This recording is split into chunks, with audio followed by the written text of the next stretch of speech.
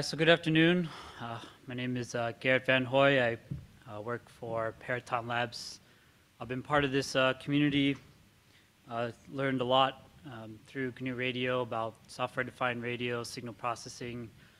So I'm very thankful to be at this conference and part of this community as well.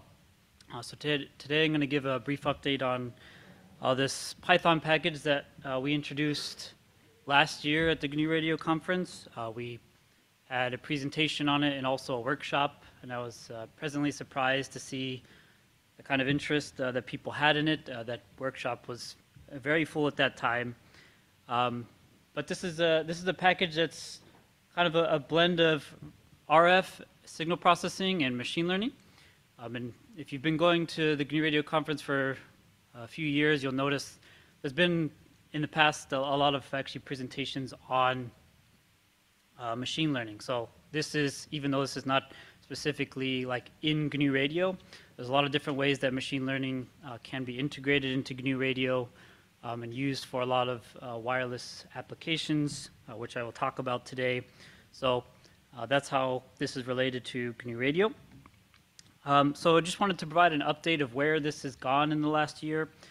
We just kind of open sourced it like pretty much right before the conference last year, and where has it gone and what updates there are to it until then. And personally, you know, even though I've been contributing a little bit here and there to GNU Radio, definitely trying to maintain a piece of software like this is a new experience to me. So I have a new appreciation for what GNU Radio has been able to do as a project. It is not easy to maintain a piece of software like this that is used by such a large community and also a very core part of a lot of projects, both research and commercial as well.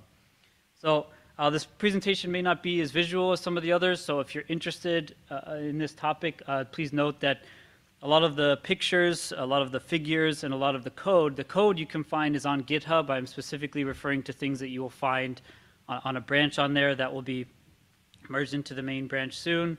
But also there are two papers that we presented last year that I will kind of briefly refer to what those results were if you want to know about some of the data sets that we actually talk about today.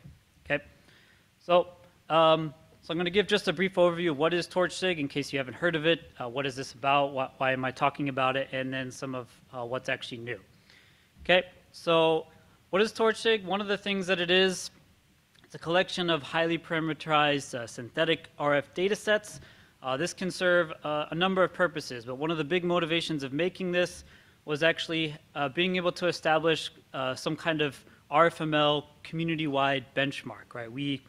There have been various different RFML datasets that came out from like maybe 2016 onward, but what we found when we were trying to prototype new networks on it and different algorithms on it, you couldn't actually show any improvement using those same data sets. So those data sets didn't provide the differentiation that we needed to be able to say, okay, our new network, our new layer, our new learning approach is better at all. So trying to make these kinds of data sets where people could see transparently how was this generated, how could it be improved, things like this. This was one of the big motivational factors of making TorchSig and the data sets in there, and also just creating toy data sets. Like if you want to be able to show and also share your results in the research community, you need to be able to, or it's very helpful to be able to create, you know, just a BPSK, QPSK data set with a certain set of impairments, because a lot of the results I had seen up to then, you know, there would be a paper saying, hey, these are great techniques, but when you add this specific channel impairment, they don't work. So here's a way around that, right? So we wanted to make it so that, you know, testing that and demonstrating that while keeping all of these other assumptions intact, that was a big part of what we wanted to do. So a lot of it is about being able to just provide an easy way to get access or to have these highly parameterized data sets, which are very helpful for ML research, because we saw this in the CV community, the computer vision community, having these kinds of data sets like ImageNet that allow people to just share their results very easily and demonstrate like this is making this much progress and being able to compare. We wanted to bring that into the RF community. Another big thing is actually having a suite of RF and ML domain transforms, and those serve many different purposes, but one of them is channel modeling. Channel modeling, it allows you to train on something that is closer and closer to realism as much as you can, or as much as it's useful for machine learning, and also data augmentation. If you've done any research in RFML, yes, there may be an abundance of data that you can collect using an SDR, but can you simulate that same data going through any number of RF channels? A lot of the times using synthetic transforms to emulate this kind of channel is very helpful, both for training, for validation, for a variety of different reasons. So that suite of transforms there is where we think the most a good chunk of the value of TorchSig comes in. And trying to bring in some of the state-of-the-art progress has been actually already achieved in the ML community, because they have these networks, and these deep learning networks actually work not just on one domain, but they work across several domains. So trying to bring that network into the RF domain so that we can at least use that as a baseline and say, if we're going to improve, probably it should start from here in some way, right? So that was another thing. And then utilities for bringing in your own data set, right? If you can't bring in your own data set, it's not all that helpful. Okay, so when we were making it, the big things that we wanted to try to do is try to resemble as much as possible these Torch Vision, Torch Audio kind of APIs, so that those that were familiar with actually doing machine learning research in those communities could come and also play along and try to show it if their network actually is better. It actually would also presumably be better in the RF domain, even if it is designed and thought about in some other domain. Okay, try not to focus on a specific ML framework. So TensorFlow and PyTorch are two big ones, but there's others out there that we didn't want to force people to use. Make it easy to use new data sets. Make it easy to bring in your own impairments, because if you don't think that the channel model is of sufficient quality, make it easy so that you can write your own that kind of models whatever radio that you're dealing with at the time, and provide as many examples as we can to be able to show you how to use the framework. Okay, so if you actually look at the package, this is what you'll see. If you see it on GitHub, there's a few things that have been added since we introduced this a year ago. But again, a big part of it is still the data sets, and there's a lot of structure under there about how those data sets get generated. We've added a lot more examples and scripts. So because we've run, in collaborating with other groups of people, we found there are plenty of people like, that's great, you have a cool library, just give me the data. I already have what I need at this point. So we kind of made these scripts to where we can generate static versions of the data sets that we talk about, so that people can just look at the data, see if it really fits what they're expecting, and try their own algorithms on it without needing to use almost any of the rest of the library at all.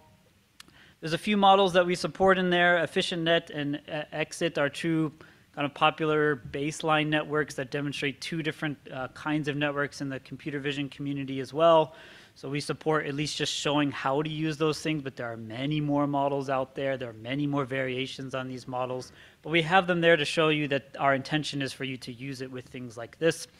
Lots of transforms. It's a huge list there, and that actually is not even a complete list of what kind of transforms are in this library, but just to show you some of the ones in there, you see things like target SNR and add noise. These things are related to RF channels impairments, but there are other things like time reversal, which you might ask, like, why do you have something like time reversal? Well, that's not like an impairment. If you could, make that happen in reality, that would be cool, but it's actually there because it helps with machine learning, right? It's actually a common augmentation for other kinds of machine learning, and it actually turns out to be helpful in learning even in the RF world as well. Okay, and there's also some utilities. Okay, so what's new? Where have we tried to go with this from the time of its release? Try to make it more usable. At first, it was I would say it would be at least usable by somebody who's interested in doing research in that domain, has some time to actually look at the code, has some time. That it's worth their time rather than doing everything from scratch to look at the code and try to make it work for them. But trying to get it to work off the shelf may be a little difficult in the form that it was in. There were certainly some examples that worked off the shelf, but not as extensive as you would hope if you just wanted to play around with it. So trying to go more in that direction is what we spent some time to do in the last year. So what that's looked like, actually this is an exception to that. We did actually release the wideband SIG53 dataset, so I'm not going to go over what the SIG53 dataset is. That's one of the things that we introduced last year. But we introduced a wideband version of that dataset. So the wideband version of that dataset is significantly more substantial. The SIG53 dataset kind of emulates, you knew where the signal was, you knew about what bandwidth it was, and you knew about how long it was on, and you captured it just perfectly like that. But the wideband SIG53 dataset is now, imagine you're just a radio receiving stuff, and all these SIG53 signals could just appear anywhere in that spectrum. They could, each of those signals that, even though there might be multiple of them in that spectrogram, imagine that they all go through their own independent channel, and then they all go through one not independent channel, right? The receiver affects all of those signals all at once. So that data set is there, and there's quite a lot of structure to it underneath. But this data set, the way we set it up, is to be able to train a network to do semantic segmentation, instant segmentation, or object detection, specifically draw boxes in a spectrogram, right? We want to be able to time frequency localize. So the data set is certainly set up for that, but you could use it for all different kinds of things. You just have to change what the labels are, right? If you wanted to just make a detector for a specific kind of signal, instead of drawing boxes, you change the label to is the signal there or not. It becomes a two-class problem.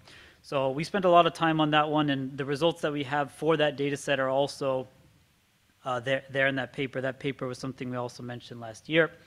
So just to mention very briefly what the structure of that is underneath, we wanted to make this library so that it would be easy for people to add on to it, to expand it, easy as possible, right? It's not going to be that easy, but the way the data set works is that in the wideband data set, you basically, yeah, I'm not sure. Yeah, in the wideband data set underneath, what it does is that you define a burst source, right? So you would think of some other transmitter, it's emitting bursts that are all of a similar-ish type, and so if you can define a burst source, then you can actually plug into this wideband data set and you can include your own transmitter, right, in this new data set, as long as you can get that class to produce a burst of certain specifications that are on for a certain amount, bandwidths a certain amount, things like this, then you can also kind of use this data set for your own purposes in that way as well. Okay, so some of the things that we spent some time on is accelerating the data set generation. Because RF data, it can get very large and take up a lot of disk space. We thought that it would be good to have an option to generate it on your machine, but SIG53 is like 70 gigabytes. Wideband SIG53 is, I believe, several terabytes, so not everyone's machine has that amount. And also allowing it to be downloadable is a little bit difficult. So we just accelerated generating both of these.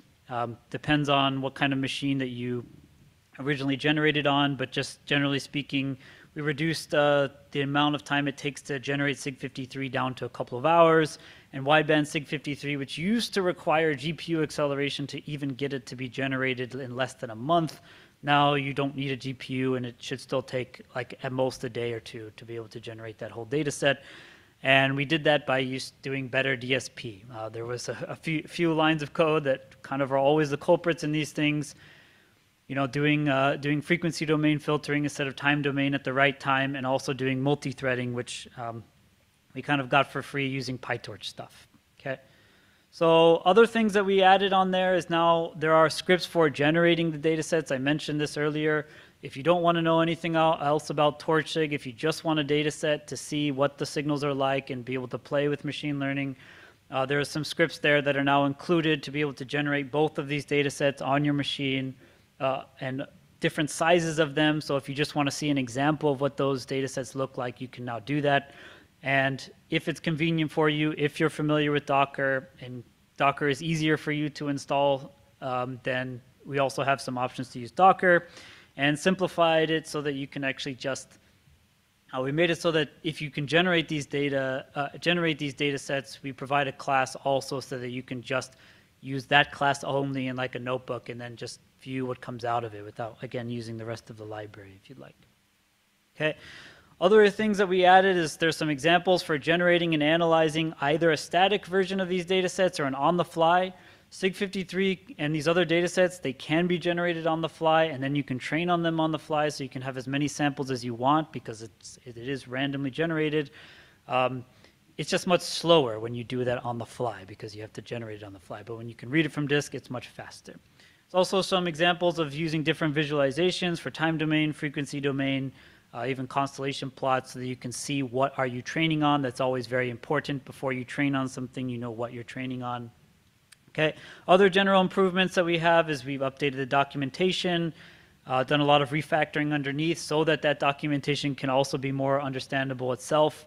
Adjusted some of the structure that's in there, and we added tests because there actually weren't tests when we originally released this at all. It's not so easy to test, especially numerical stuff like this, but the best thing that we could do is now every time we give a release, now figures will come with that so you can see if those figures change from one major version to another. Benchmarking and hashing the named data sets so that we know if they've actually fundamentally changed or not as well. Okay. There is still activity on this. You know, it's only a couple of people that are actively, I would say, monitoring this specific project and repository. It says 60 commits there, but that is squashing of many, many other commits underneath. So if you have issues that you put on there, at least there's been response within about a week. So it is an active repository in that regard. And if you're curious as to where the project is going, there is actually a GitHub project that you can view and see what's going on there. Okay, so in the future, things that we're hoping to work on, obviously pull requests are always welcome, but trying to make it so that we can wrap some of the custom data sets, like in the last 4 years especially, a lot of custom data sets are out there. They may be behind different kind of accesses. I think a lot of IEEE stuff, you have to at least be a member to get those. But even just having the class that if you have access to that data set, just making it so that you can actively use something like that is something that we would hope to get in there. Better transforms to emulate more sophisticated channel models I don't think is that far away to be able to do that, and showing canonical examples of different RFML tasks. So we have classification and some object detection and things like this, but there are many other RFML tasks that we foresee being able to put in there saying, hey, you know, this is how you would try to use RFML to do this maybe classic DSP thing. Okay. That's all I have for the presentation, and thank you guys for listening.